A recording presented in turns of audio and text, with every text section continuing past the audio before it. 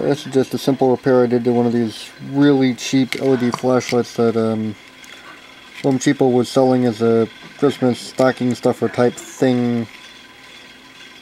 I think year before last or thereabouts, or very cheap, buck something thereabouts. They ran on one AA alkaline cell, and the original circuit was extremely simple. It's a very simple Joule thief type arrangement with an inductor and one transistor that very, come on, autofocus, that tiny SOT23 device for scale. It's my finger.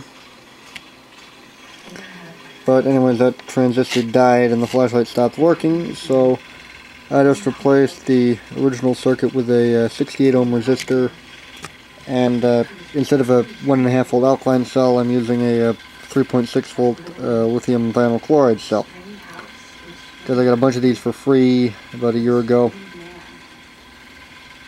Part of these things, they have a 10-year shelf life, but this one is day 307 of 2000, so it's about 12.5 years old and still works. At least for the, I don't know, 5 milliamperes or 10 milliamperes that this thing uses. It's not as bright as it originally was, but considering it uses a cheap Chinese who-flung dung LED, that's not necessarily a bad thing. And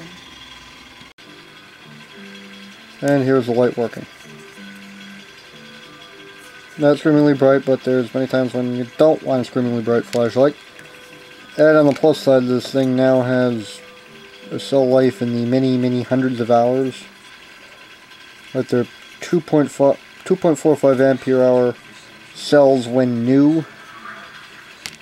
And considering that the operational current in this thing is less than 10 milliamperes, it run for weeks at a time. Granted, these aren't brand new cells, it's probably not anywhere near that.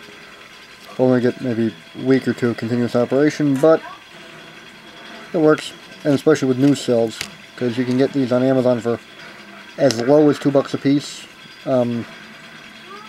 These French safts, they're started about at $3.50 each if you order a bunch of them.